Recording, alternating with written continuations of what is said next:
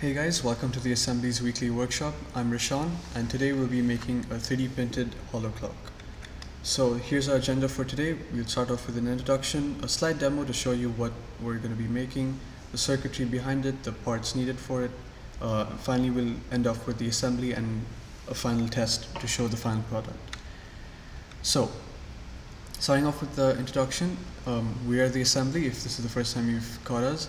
We're a smart lab and a makerspace based in N5 since 2014.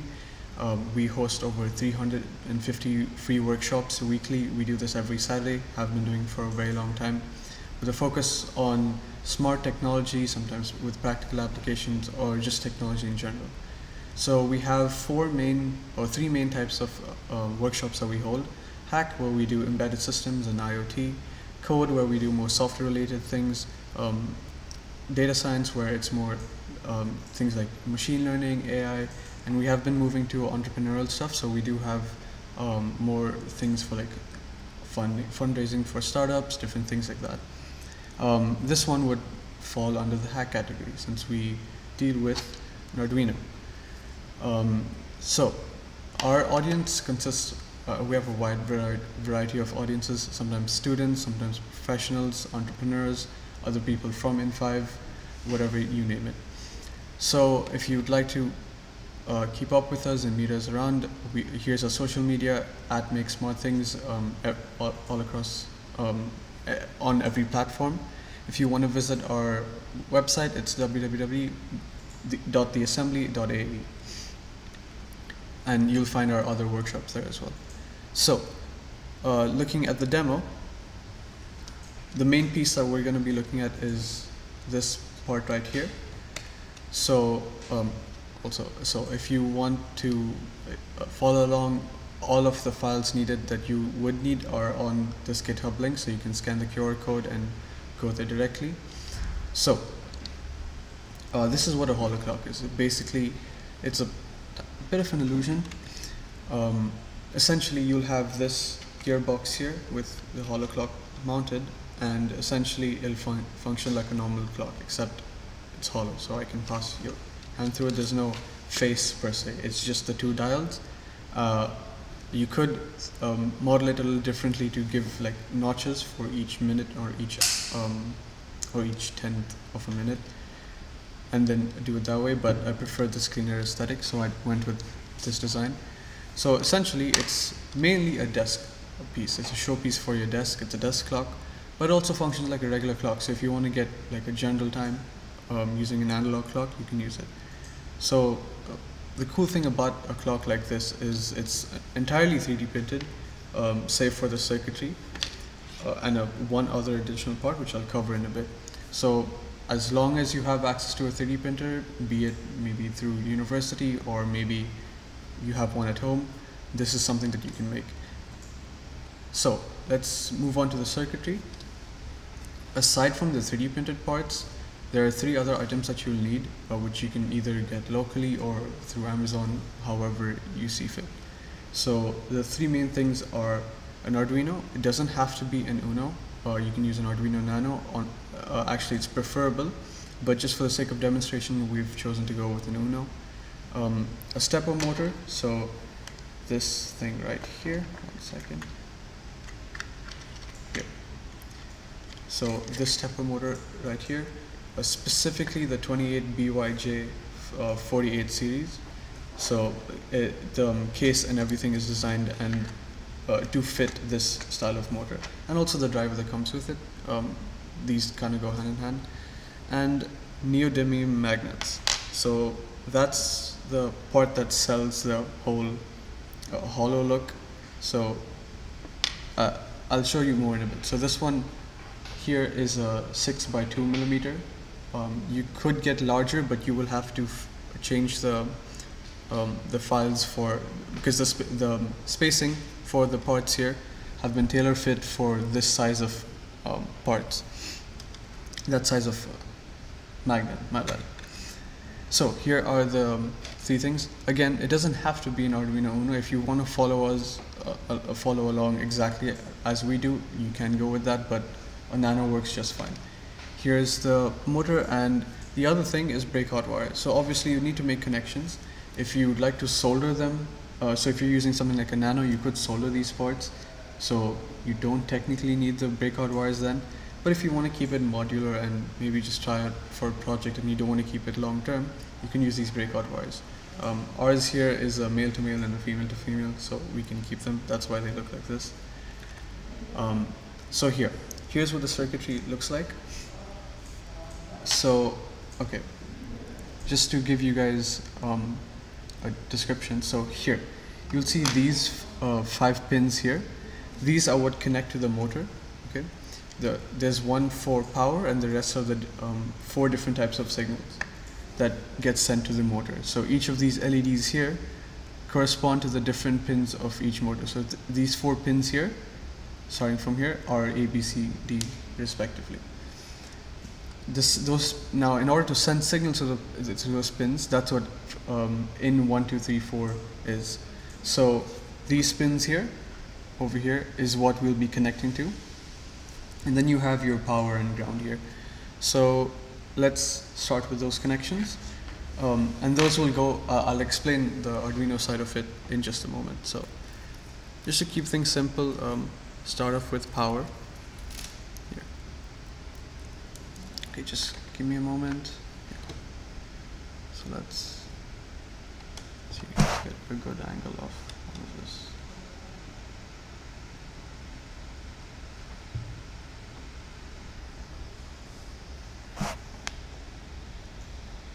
Okay, yeah, sorry about that.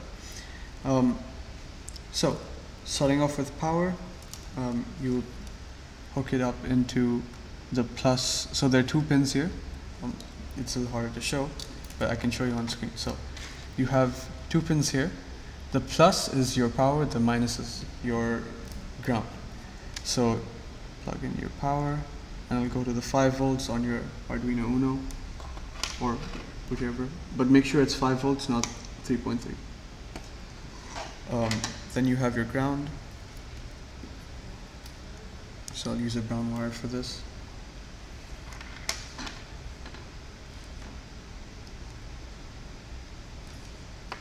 Here. You have so the Uno has a couple of ground pins, but Nanos just have 1. So do it as you see fit. So we have the ground connected, ground and power connected. Now we can connect the rest of the signal bits.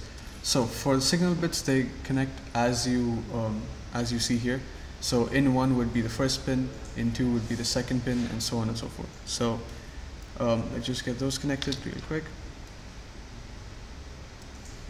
You could color code the wires, but it's not really necessary. So 1 goes to 1, and so on and so forth.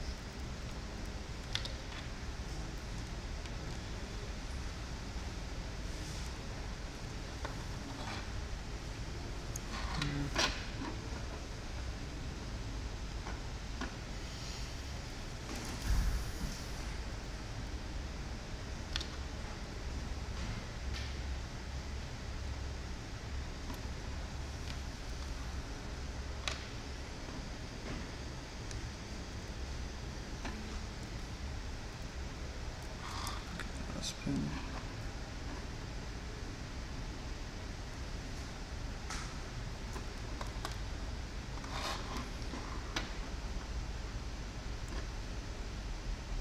Cool. And that's honestly the entirety of it. So you just need the 4 signal bits that will connect to the motor and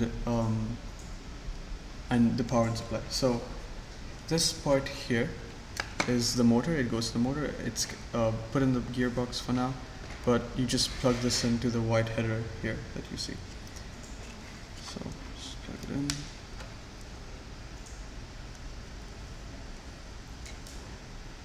Once you feel a snap, it should be in there.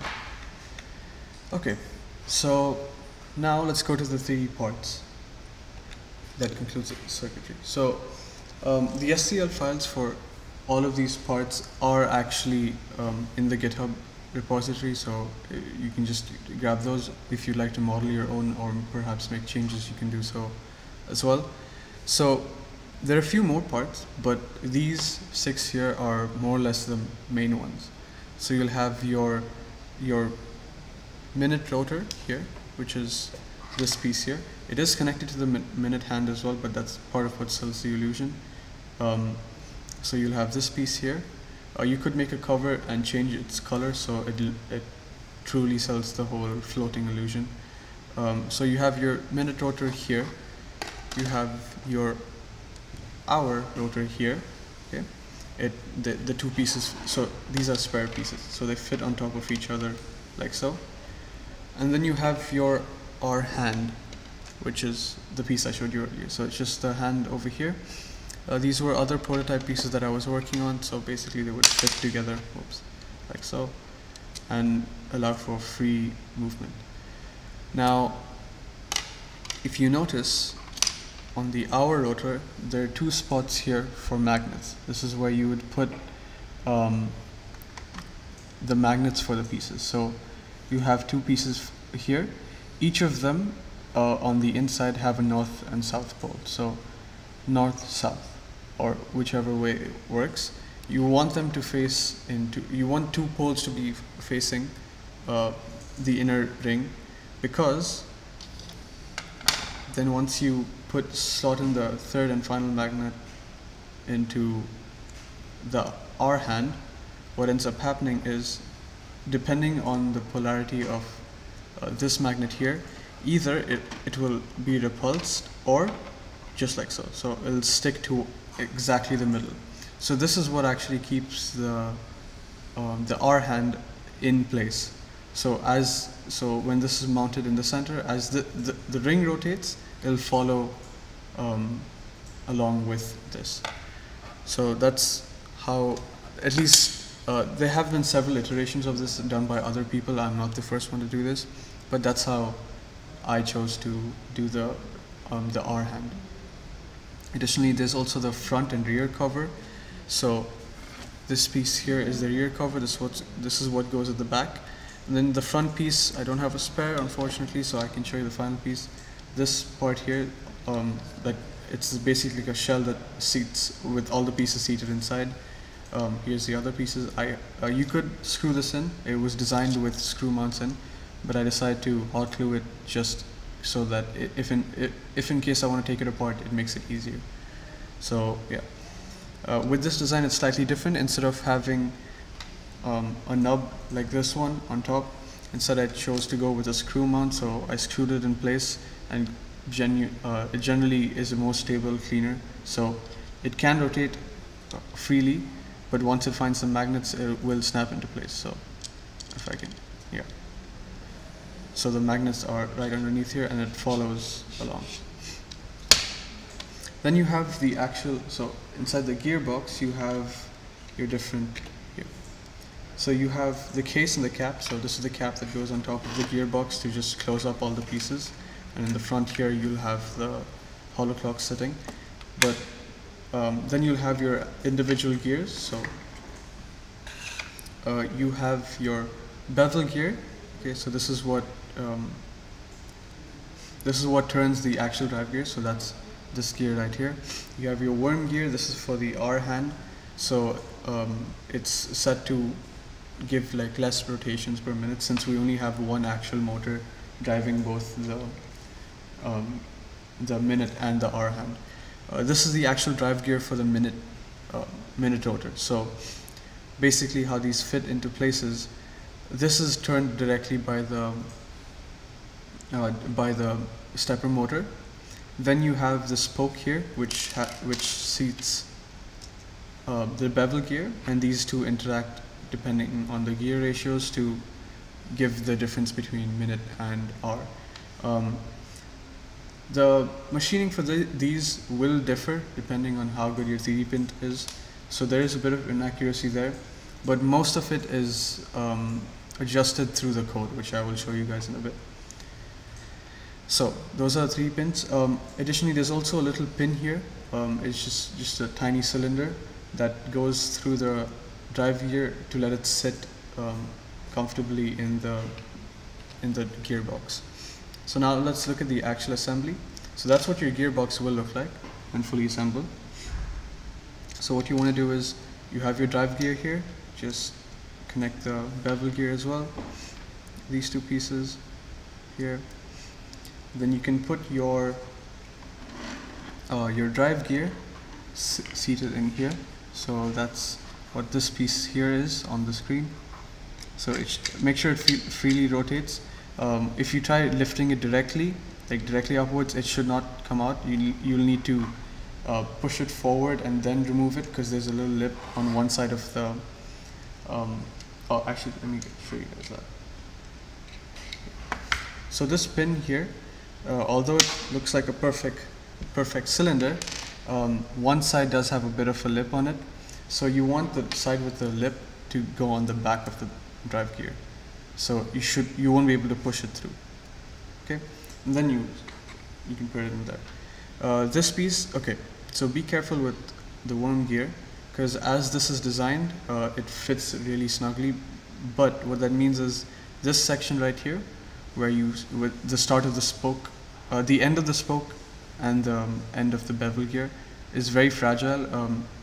As you can see here, mine did break and I had to hot glue it back into place. But so the best way to do this is put this in, take your piece here and put both pieces back into place at once. If there's any stress on the spoke, then it can snap, and you'd have to do what I did.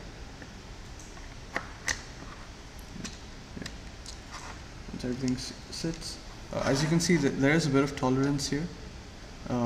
That's because the square hole right here. So this square hole can differ when the print comes out. So if it doesn't perfectly fit in with this piece, there's a bit of tolerance, and it doesn't really do much. But over like several days, you can have like a bit of a difference in your clock, but you can always adjust that. Okay, so yeah, with that setup, you would just have to put the magnets in place, assemble this part here. You can get a tiny screw to just fit in here. You don't want it to be too tight, because you still want this to freely move around. You don't want it screwed to the minute hand. Okay. So now here comes a bit of the janky part for the test demo. So obviously, okay, here is the code. So open up your Arduino IDE. You can just copy the code from here. This is just defining how your stepper motor is going to work. So this is a bit difficult to understand, but because we're 3D printing it, it's not going to be perfectly machined. So we need to accommodate for tolerances. So when you're defining milliseconds per minute, normally, or at least in every case, theoretically, it is 60,000, because 60,000 milliseconds per minute. But it does differ. You would have to fine-tune this to get a perfect timing. Or this worked for me. You can check for yourself. Same with steps per rotation. It changes. Then you'll have your ports here. So one thing to note, as you can see here, you would have when you're making the header for the ports, it'll work. Depending on your motor, it might turn the wrong direction. If it does, just invert these. So instead of 2, 3, 4, 5, do 5, 3, 4, 3, 2, and it should start rotating the correct direction clockwise. Then you have a 2D array here, which gives you the sequence for the stepper motor. And now the main thing is the rotate function. So you'll just initiate these values here. These are just ternary operators that check if step is less than 0. If so, set delta to 1. If not, set it to 3. Same, we have another ternary operator here. This just lets it know, depending on the phase, how much to rotate. And additionally, it'll also take, so the rotate function will take in an integer that tells it how much to rotate by. And here is just a calculation for determining what to do with that value. In the setup, you'll just set up those ports that we mentioned earlier. They'll all be outputs. And then for rotate, make sure you do -10 and then 10. So this is these are more depending circuits. You'll keep this running permanently, right? So sometimes you'd like to do this a rotation with 10, and then after setup is done, this is what you'd normally be running. Again, you just specify the rotations. Here is just you declare these variables, because the way it works is it compares the previous minute and the previous position and determines how much to move it by based off of what the previous value was. Again, these don't take into consideration the tolerances, so if you want a perfect accuracy, then you would have to fine-tune them. But yeah, this again available on GitHub. The code should just link to this repository. It's under the code and slides file, and you can just copy it. Once you upload it, you should have a BAL connector. You could keep it plugged into via USB and it'll work just fine, but I have a barrel here. So what you want to do is, so we have a gearbox assembled, we have this piece here. So there should be a hole for this tab to go in, just slide into place. Again, this one has a little bit of tolerance, but I left it there. I could make it tight, but then for the purpose of this demonstration, you keep it loose. Now before you start the code, the way to set this up is first, so 1 second. You would have to have your starting position correct. So this is just a site that, this is a site that I found. You go to real time and try to match the hands of the clock with that. It's a bit janky, but then it's just a one-time setup. So if anything, what you could do is, so what I found is you can keep the center of this clock and match it up with the center of the screen here, and basically just align your minute and hour hands. And then once you do that, 1 second. Yeah. Just for the purpose of this demonstration, I just get the rough ballpark correct. You can put it in, maybe set it a bit ahead to account for delay. And once you do that, so initially when you first plug it in, it will do one rotation. So here. So as soon as I plug this in, you will also see these LEDs light up. So right here.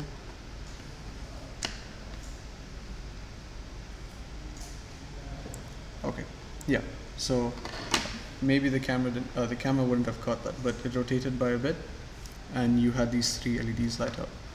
So again, very simple concept, very simple project, anyone can do it. This is more as a way of testing how to print parts, how designing a file works, and just simple circuitry. Because what this taught me was, so when you're building the R hand here, you want to take into account for these tolerances. So you, depending on your 3D printer's nozzle size, you take that into consideration. There's also the overhangs here, a lot of curved parts, so you would also account for that. How do you want to orient the part, or do you just want to build with support, as well as the gear ratios, and yeah. So that's more or less concludes. That's what your finished product will look like. So these LEDs here that you see, every time a signal is sent to them, they light up and they'll turn your clock. So that concludes the whole video. If you guys have any questions, be sure to put them in the comment section. For the duration of the video, as it was released, we'll be constantly checking and updating any questions that you guys may have. So if any questions, please don't be afraid to drop by. So you can find us at these links for social media, and tune in for next week's workshop. Thank you.